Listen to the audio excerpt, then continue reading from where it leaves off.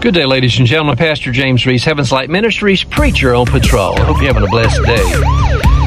You know, the sheriff sends out a message every single day to all of the units working, all the deputies. And I'll tell you what, some of these are very, very good.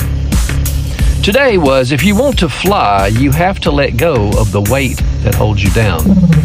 That takes me over to Scripture in Hebrews chapter 12, where it says, "Therefore, since we also have such a large cloud of witnesses surrounding us, let us lay aside every hindrance and the sin that so easily ensnares us.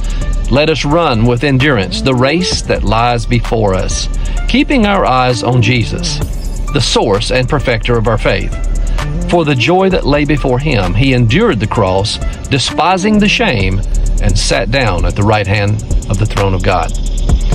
You be encouraged today, ladies and gentlemen. Whatever's holding you down, the sin that so easily besets us, that thing, it's just that one thing in some cases. You just need to let it go. Cut it loose in Jesus' name. Let it go. It's that one thing, that barrier that's holding you back from attaining all the blessings God's got designed for you. So remember Hebrews 12:1. Study it. Doesn't the word say study to show yourself approved? Well, it does. You have a good day. Apply this word to your life and you'll fly high. Have a blessed day in Jesus' name. Until I see you again at the appointed times, Pastor Jim Reese, Heaven's Light Ministries, preacher on patrol. Be sure to hit that subscribe button and notification and like, and help us get this message around the world.